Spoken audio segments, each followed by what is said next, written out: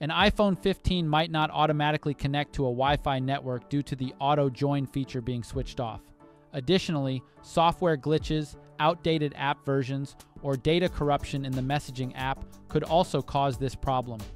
If you have a problem like this, then the first thing you have to do is to check the Wi-Fi settings to see if the auto join switch is enabled. To do that, launch the Settings app and tap Wi-Fi.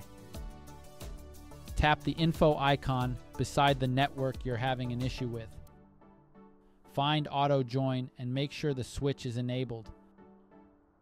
If it's already enabled and the problem persists, then try to forget the network and reconnect to it.